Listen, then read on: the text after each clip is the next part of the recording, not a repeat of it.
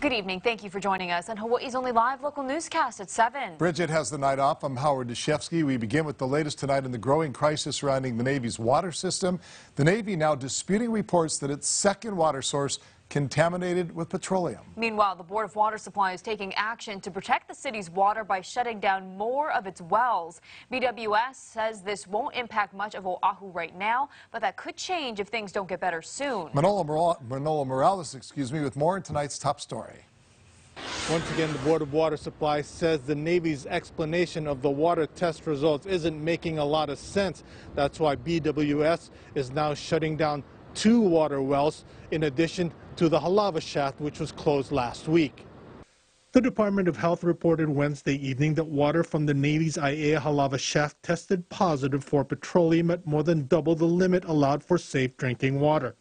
The Navy then released a statement Thursday saying the sample did not come directly from the Navy's Aiea Halawa well, and the Navy does not believe it indicates contamination of the Navy's Aiea Halawa well, and that the sample came from an off-service section of the water distribution system.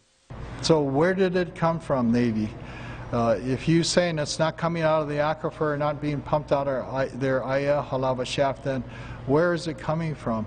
BWS points out that the shaft is the only water source in that system, so if the sample was contaminated, so is the well. I think the Navy needs to clarify more as to where that sample came from, under what conditions it was sampled, and certainly we need more clarification and information about that. The uncertainty has forced BWS to close its own Aiea and Halawa wells, which provide water to 20,000 people. Halawa shaft, which closed last week, provides water to 450,000 people. BWS says there should still be enough water for Oahu, but when the summer comes, there could be a problem. Uncertainty and mixed messaging has U.S. Senator Brian Schatz calling on the Environmental Protection Agency to oversee the crisis, saying, "We can't afford another day of the Navy and state and county agencies disagreeing on the basic question of whether the drinking water is safe. We need a trusted independent agency with deep expertise and a mission of environmental protection to take over."